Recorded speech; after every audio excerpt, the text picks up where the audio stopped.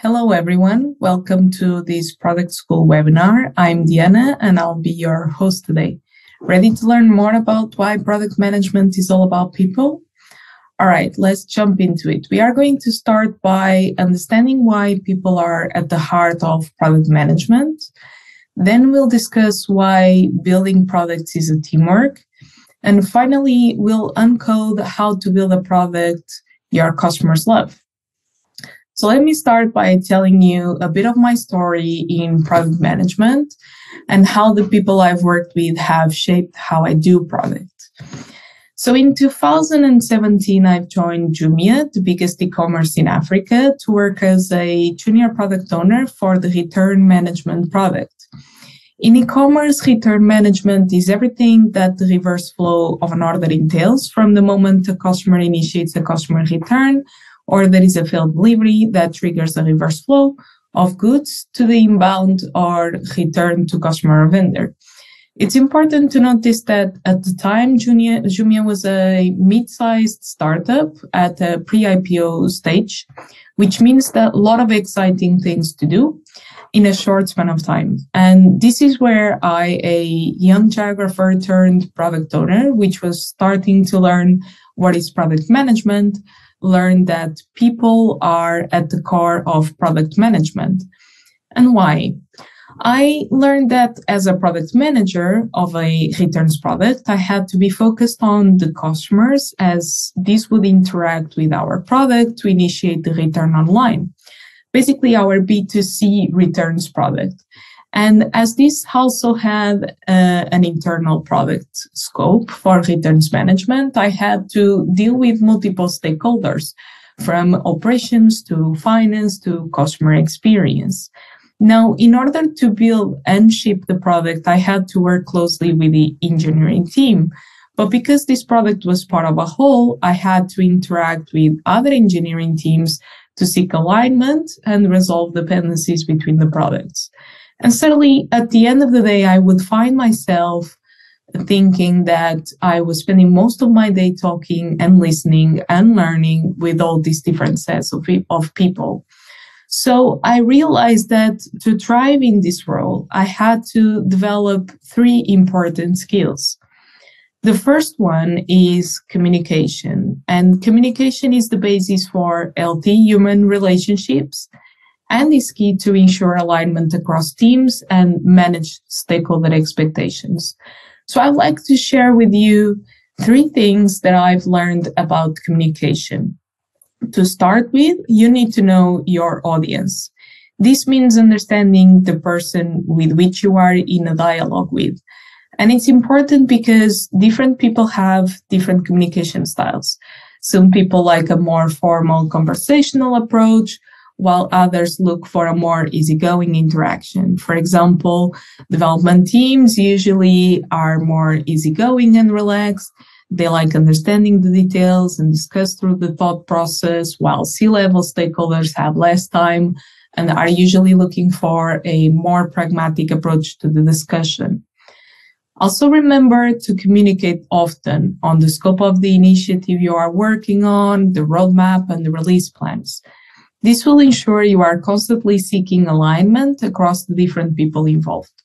Remember that the people you are interacting with are not dedicated to your product and have other stuff to focus on. So it's easy to let slide details or forget about a past discussion. It's our responsibility to keep communication lines open and in a frequent interaction with everyone to ensure that the alignment is there. And this is also important to identify any flags, blockers, issues, and collect early feedback as fast as possible. Finally, make use of visuals to communicate. It can be hard for people who are not working day-to-day with your product to keep up with a given discussion, and having visuals usually helps your audience to navigate through the conversation or the presentation. This can be by having supporting slides with imagery or workflows or user journeys or illustrations. Plus, it makes everything much more enjoyable. Now, the second skill that I found to be relevant when it comes to people-focused role is empathy. And empathy is fundamental for stronger human relationships, of course, but it's also key to unlock better decision making. And why is that? How can we become more empathetic? First, we need to understand that we don't always have all the context. And we can use this, for example, when making a judgment on a decision that impacts your product. This can be, for example, when another team has a set of requirements that will imply making a tactical solution on your product. And in order to achieve a given outcome, this will be done in a trade-off with having a long-term solution on theirs. Remember, there might be reasons why you are not aware of the entire context, such as the time to market or legacy or others that impact that decision. And you can always ask for more context. Just remember to hold off any judgments, especially before understanding the whole picture. And always be authentic, right? So we are all human and you are not an exception. Be yourself. People value authenticity. And this helps create stronger bonds and relationships of trust. This will also enable others to be more empathetic with you, which is also needed, as not all of your actions will be flawless and not all your decisions will be popular. Then enroll into conversations that are non-work related. This means truly get to know the people you are working with. These are the people with which you spend 8 hours a day, roughly 5 days a week. So you might as well have fun together. It's okay to be human at the workplace. Understand the person behind the professional, and that will help you frame some situations and some decisions which will enable you to empathize with the human on the other end. Finally, one of the most important skills to master is influence. I like to think of influence as an approach for bringing people together for a shared purpose.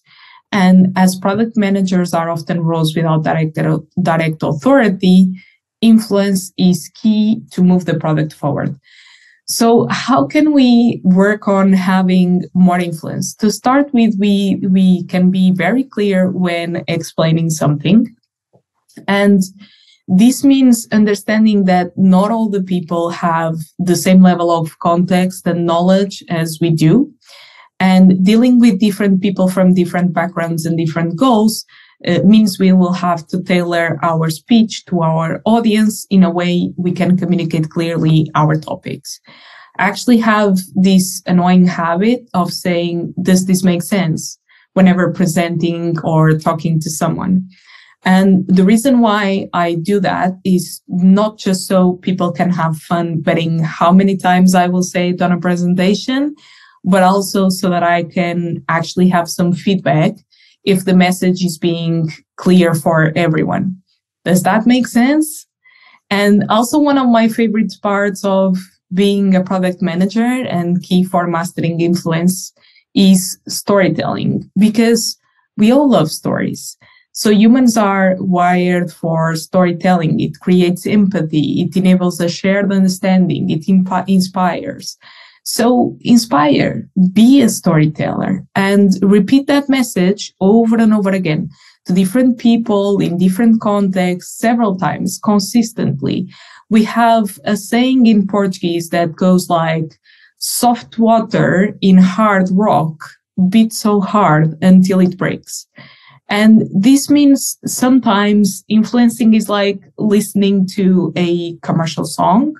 You need to make it a jingle so catchy that it keeps on playing on people's heads. Now, moving on to my product journey, it was in 2020 that I joined Farfetch, a place where I truly learned that building products is a teamwork. Now, Farfetch is a luxury fashion e-commerce, and at the time, this was a large organization in a post-IPO stage. I was managing the logistics products, which means everything from the moment a package is shipped all the way to the moment it's delivered, and also its reverse flow. And why is building products a teamwork? As a product manager, we are focused on the problem space, the priorities, and how to measure the outcomes. Now, reality is the product manager can be very different depending on the organization you are working at. So at Jumia at the time, given the context of the company being a mid-sized during a hectic pre-IPO stage company with a high pressure to ship products, product owners had a much more active role onto not just the problem space and outcomes definition, but also the solution design and execution with little to no design involved. Fast forward to Farfetch, a large organization already post-IPO with more people, less pressure to ship, and more accountability of different teams. I was lucky enough to be able to work with peers that have been my other half of product management. And so I learned that engineering, based on the defined outcomes and the problem statement, can and will define the best solution, assess the feasibility, and ensure the successful delivery of the output. And design will definitely make sure that the output is not just usable, but also desirable. We also have stakeholders, customers, and other people involved that will help you build a successful product. It's important to note that product management is a journey, and it can be different depending on the company, but we can and we should rely on the team to help us build products. Don't take all the responsibility on you just to ship a product, because building products is truly a teamwork.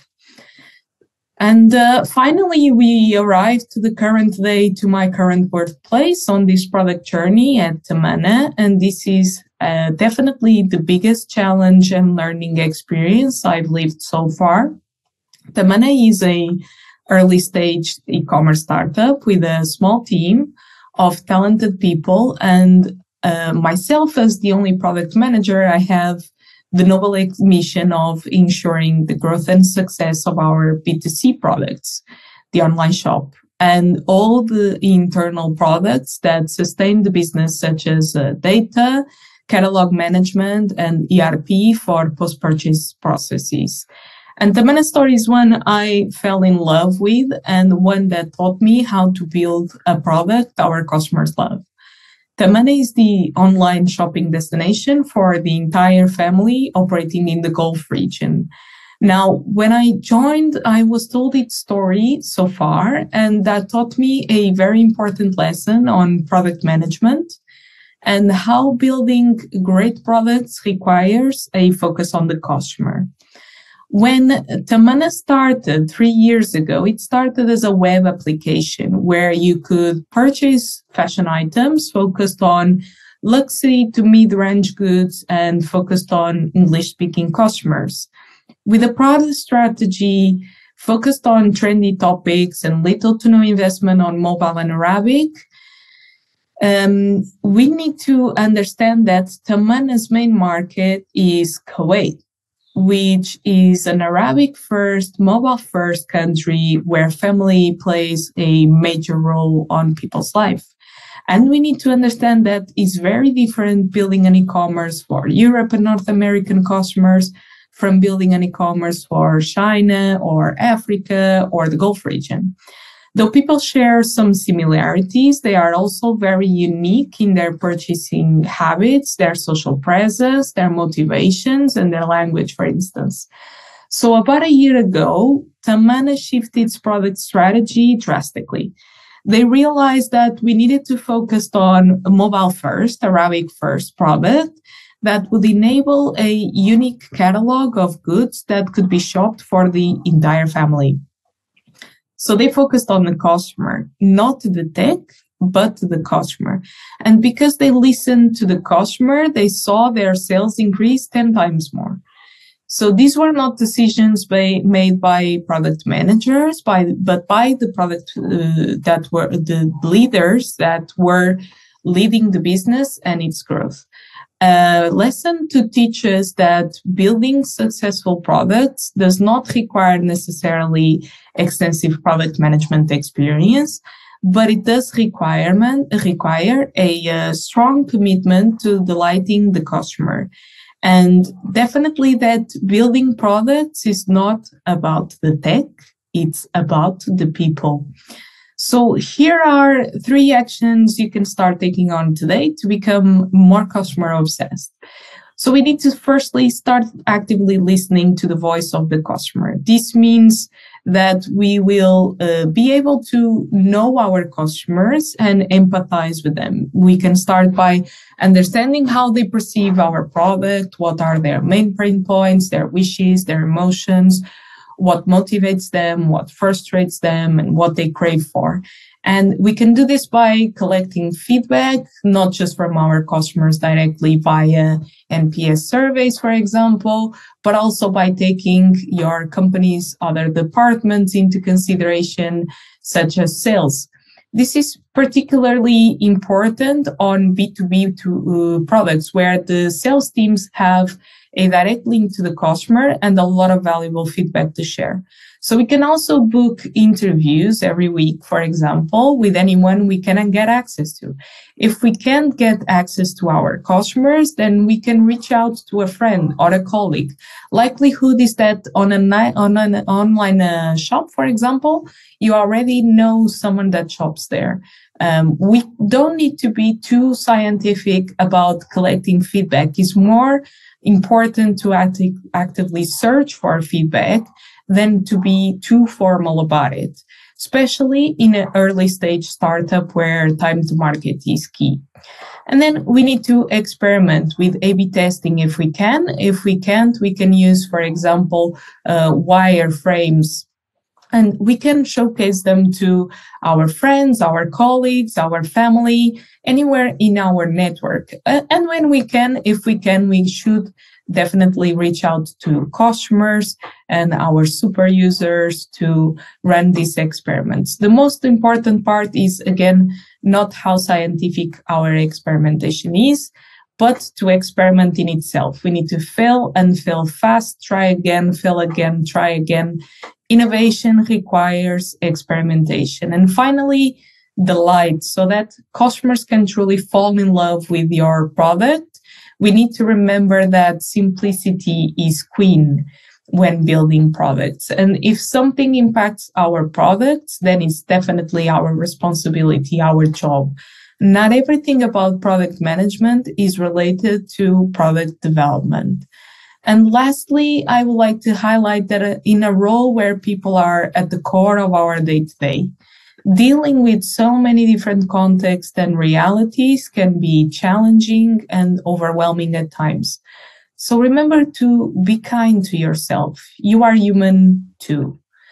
All right, that is all from me. I hope you have enjoyed this webinar and find it useful. Thank you for hearing me out. Please stop by and say hi. You can find me on LinkedIn. Until next time, bye-bye.